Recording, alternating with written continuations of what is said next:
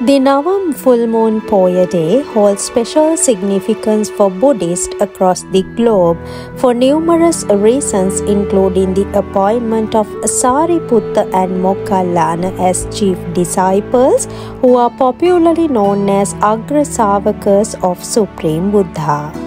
It was on a Navam full moon Poya day that Venerable Sariputta became an Arahant, and the Supreme Buddha appointed Arahant Sariputta as one of his chief disciples named Dakkinasau, who was the right-hand chief disciple of the Buddha.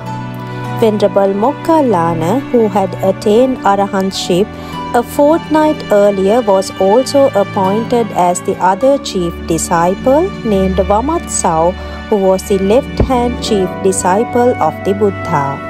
Accordingly, Arahant Sariputta was appointed as the commander-in-chief of the Dhamma, and Arahant Moggallana was appointed as the chief counselor of the Dhamma.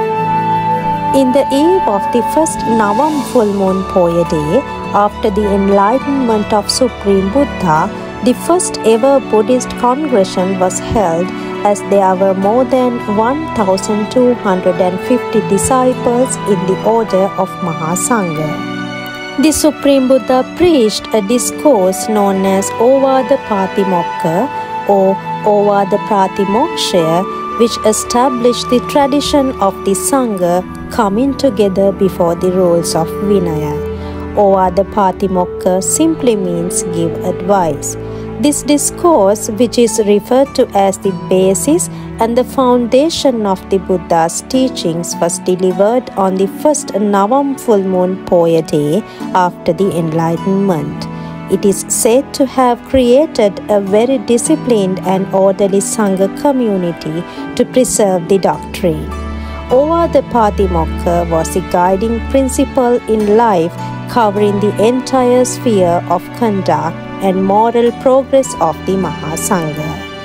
The Supreme Buddha accepted the invitation of Mara on Navam full moon Poya day that year determined the term of his life, and after 3 months attained Parinibbana at Kusinara on Vesak full moon Poya day. One of the grandest festivals of the Gangaramaya temple, which is famously known as the Navam Perahera, is held annually in the month of February on Navam full moon Poya day, displaying the rich religious and cultural tradition of Sri Lanka. The parade features hundreds of beautifully decorated elephants accompanied by whipped crackers, fire dancers, flag bearers, musicians, and traditional dancers. This Perahera has grown to become a most popular and important pageant in the country. These are the main facts. The Buddhists celebrate Navam full moon Poya day with great reverence, festivals, and processions throughout the world.